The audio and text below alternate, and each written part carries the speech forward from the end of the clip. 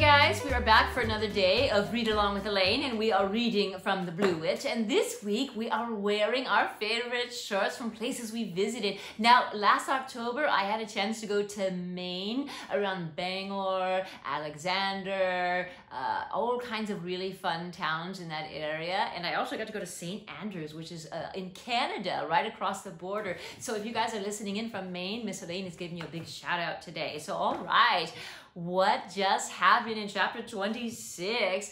Abigail had to go face the music for using the spell book, and turns out Calla stole the spell book out of her book bag. So when she was facing Melistra and everyone, they're like, okay, just give us the spell book, we'll fix everything, but the spell book's gone. So now Abigail's really in trouble now. So, and we left off Hugo. He had gotten knocked unconscious by some old witch. So we're going to pick up chapter 27 from Hugo's point of view. All right? Hugo swam back to consciousness to find the world a blurry kaleidoscope. He removed his glasses, wiping off smudges of black powder, then put them back on. Better. He sat up. He was in a shack of some kind.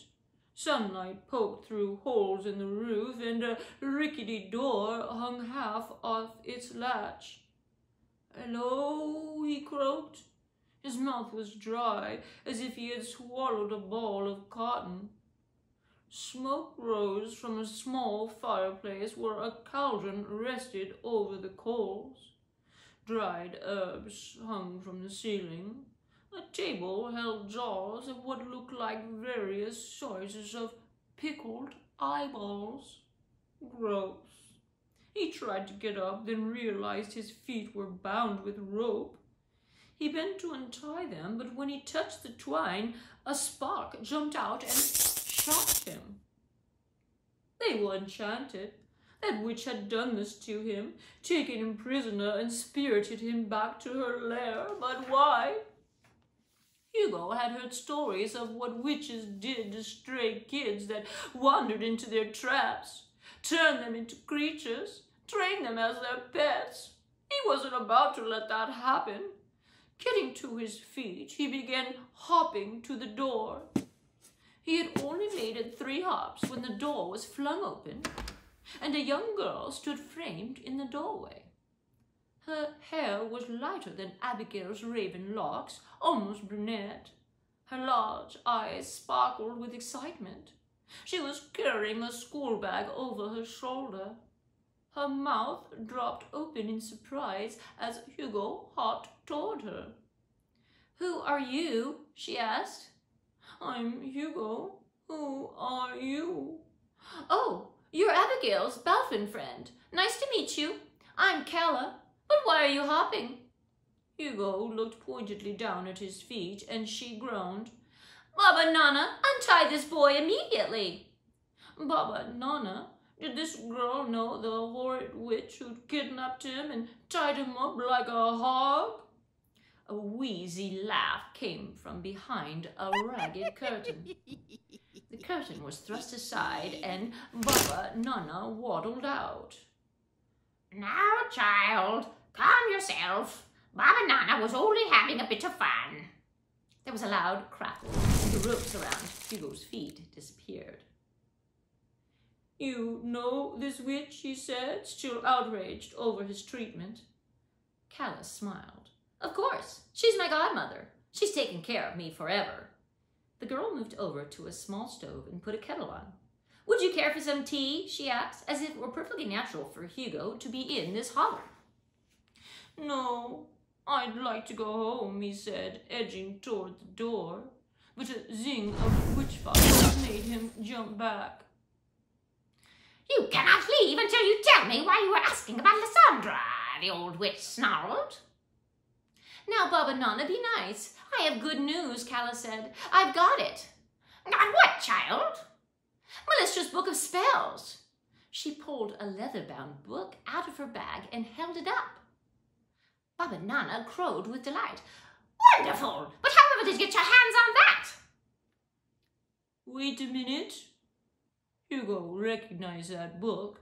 "You took Abigail's spell book." She clutched the book to her chest. Well, it's a good thing I did. She's in a heap of trouble. What do you mean? Hugo's heart lurched. If Abigail was in trouble, she would need his help. Abigail used the book to send Indira and 2 other witchlings to the netherworld. She was called up to Madame Hystera's chambers to face the consequences. I took it from her before she went in. Gala, you shouldn't have interfered, Baba Nana scolded. That spell book belongs to Melistra. She could have used it to bring those witchlings back. Gala blinked rapidly, her eyes shiny with tears. But I had to. This book is going to help me get my magic. Might help you, child, Baba Nana said, sounding kinder than Hugo would have guessed possible. Baba Nana doesn't know if she can find the right spell in there. And maybe no magic can undo the curse you've got. Curse? Now Hugo was interested. He pulled out his notebook. What curse? The Glitch Witch curse, Calla said. It stops me from getting my powers. I know I have magic. I can feel it at times, but something is blocking it. No time for that now, Baba Nana said. Every second we delay, those 3 witchlings are closer to death. We must bring them back before something terrible happens, or your friend will pay the price with exile. We'll need Abigail's help, Hugo said. Calla shook her head. She's been locked inside her room. The door will be guarded. There's no way we can sneak past them. Then we'll have to find another way. Hugo chewed on his pencil, looking over his notes, and then paused. It was a crazy idea, but maybe, just maybe, it would work. We'll need an Omera, he announced. Baba Nana's eyes widened. Have you lost your mind, child? An Omera will tear your head off. Hugo grinned. Not if you call the right one. Oh, that's the end of that chapter. Hugo, he's trying to be brave here. Let's see. So he wakes up at Baba Nana's hut and he's trying to escape, but he's all tied up. And then Calla arrives and she's so excited because she's excited. She stole the spell book because she thinks Baba Nana can use it to help her get her magic because she doesn't have it because she's got the Glitch Witch curse. So Hugo realizes that Abigail is in trouble, and Baba Nana says if we don't get those witchlings back here, she's going to be, it's going to be too late and she'll never be a witch and all that good stuff. So now they need to go rescue Abigail and figure something out. So Hugo looks like he's going to call an Omera. So I hope he doesn't get eaten, right? So, all right, guys, that's it for today. Oh, really getting far through this book. Tomorrow we're going to be on chapter 28, so I can't wait. So until then, guys, you know what you can do? Click the link in the description. Do some of the worksheets. You can send them to me. I'd love to see them. All right, until tomorrow, guys, get outside, get some fresh air. Above all, stay healthy, stay happy, stay well. And Miss Alane will be back for another day and read along with Alane tomorrow, all right? Alane out.